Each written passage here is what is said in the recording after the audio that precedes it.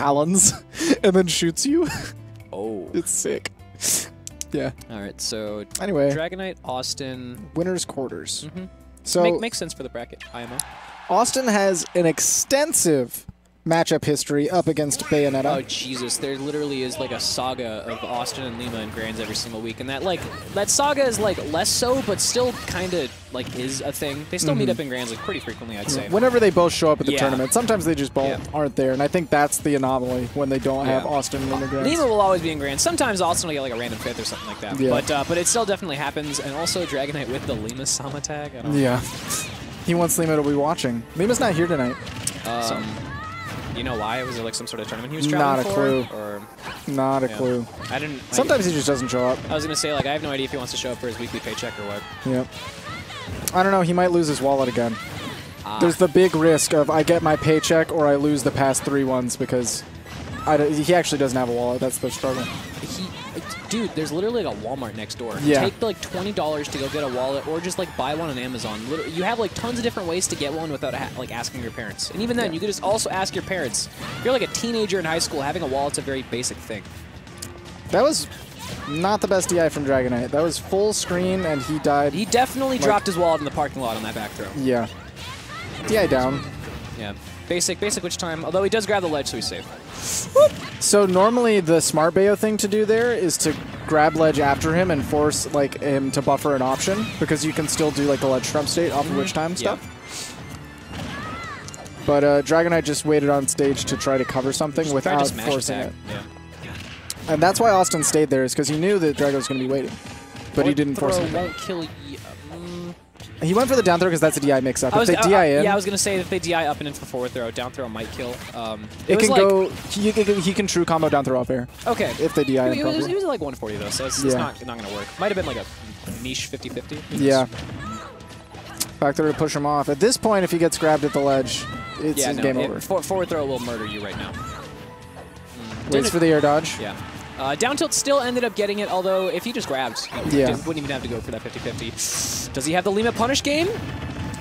He could make the... Absolutely not. And that's not even a slight on Dragonite completely, because Lima's punish game is freaking ridiculous. Yeah, but also, Awestin has to practice against it so much that there's no way he's getting caught by anyone who's not a wizard. Like... Lima definitely is a wizard. Yeah. I can see him wearing the hat. He definitely, like, low-key... For as much as like a cocky player Lima is, I could definitely see him being like a little goofball on the inside. Yep. And he had like a guaranteed up air there. Wonder if it was just missed input or he might have like witch time. Yeah, that's definitely like a I gotta wait for this witch time or I could lose this set. Yeah, that literally like you might as well reset because you could just back there and kill anyways, and if you risk that up there, that could have been the game. It's like a moment of hesitation where you're like, shoot, I missed my window, now I have to wait the whole way because if I go in on the switch time, I'm dying. I haven't commentated Smash 4 in a while, so I forgot which time was moving. I was like, oops. Any other character, you would have said the correct thing. Yeah, because the thing is, they would have air dodged and then had landing lag, and then you just back throw afterwards. But oops. Against Bayo, risk reward is just not the same. Bazinga, my guy. Yep. So, we'll see if Dreamland is going to be able to make any differences here. Oh wow, that was a very big up air and what?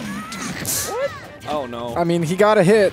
I guess. That is the difference between Lima and Dragonite. Right there.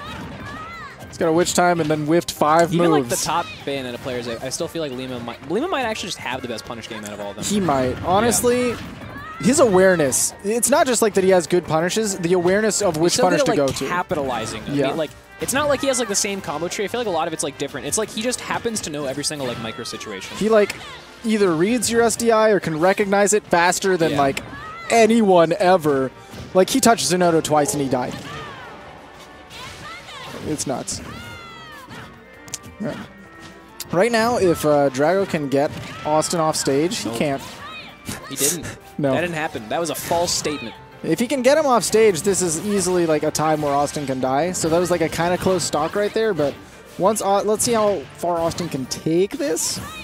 Right now, like, Drago's got to get rid of this stock pretty quick or he's going to be in a world of hurt. He definitely doesn't want to trade and get up to like 60 or 70 or whatever. Because the thing is that you have to play like pretty much perfectly for the next stock as well, because then you're going to get back thrown. Like, right. Like, some characters, like maybe my opponent has rage, don't get hit. With Ness, it's either don't get up aired or don't get grabbed. And both, like, the way to dodge grab is to be in the air. The way to dodge up air is, you know, be on the ground and shielding. And both of those things lead into the other one. It's just a constant neutral mix-up over and over.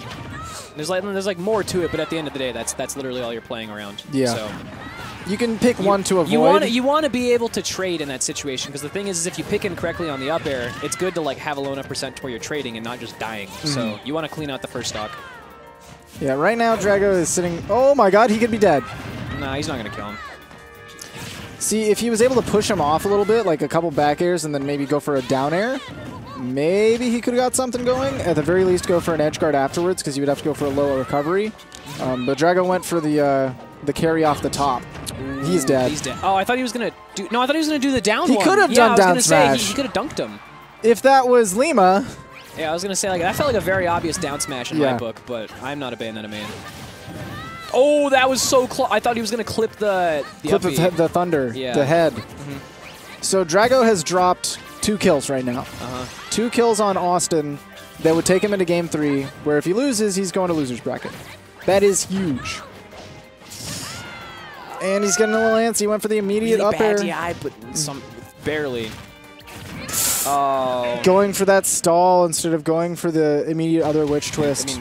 I mean, it's a classic Bayonetta move. I don't like it. It's like bread and butter. Like, hey, I'm going to use the recovery move. Ah, whoops. You just have to be aware that, like, Bayo's recovery is great, but it's not always unpunishable. When you do the wall bounce, you're stuck in some, Witch like, Twist definitely just has significantly bigger hitboxes. So, like, I feel like Witch Twist was the correct idea. Witch Twist forces the opponent to shield at least if they're sitting that close to the ledge. Yeah. Whereas Witch Twist's so big. Wall bouncing off with the dive kick means Awestin gets a free down smash. Yeah, the dive kick is like a good reset, but the problem is that if people are already at the ledge, you always want a Witch Twist, because I've seen Witch Twist flat out beat Diddy Kong forward air. Yeah.